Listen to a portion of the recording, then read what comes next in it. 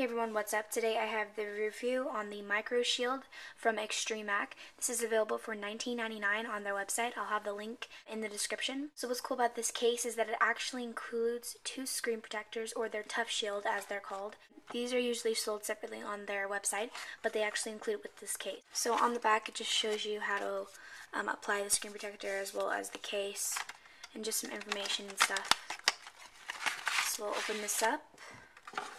First thing is we have the case itself, which is see-through and it's plastic, as you can see. Put that off to the side. On the back, we have the two screen protectors with a little instruction thing on how to apply them. So those are the screen protectors. So let's take a look at the case for a second. So as you can see, it's very thin and it is plastic and it's glossy. So it's still going to attract fingerprints, but since it is clear, it's going to be less noticeable. Kind of reminds me of the Incipio Feather in a way because it is so thin.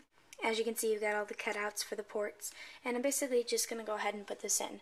So take my iPod, I'll put it in volume rocker side first, and then basically you just snap in the corners. This is a little difficult to get in because it's kind of like you have to stretch the plastic over it. I kind of feel like it's going to scratch the bezel of the iPod. So basically you just snap it in and there you go, the case is on. So you've got the cutout for the volume rocker right there. You've got one full cutout for the 30-pin dock connector, the speaker, and the headphone jack. You have one full cutout for the power button. So there is action of the corners. As you can see, the plastic comes over the corners just a tad. This is going to offer a little bit of protection, but since it is so thin and low profile, it's not going to be ideal for drops. It's mostly to protect the back from scratches. Thickness wise, it does not add any bulk, and it's going to be very easy to fit in your pocket without collecting dust or lint or anything like that, like silicone cases would.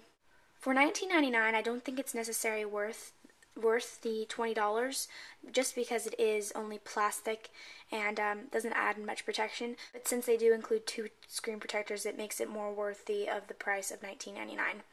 I would suggest this if you're looking for an alternative to the Feather for the iPod Touch. It is clear so you can still see the metal backing if you like the metal backing along with the iPod logo.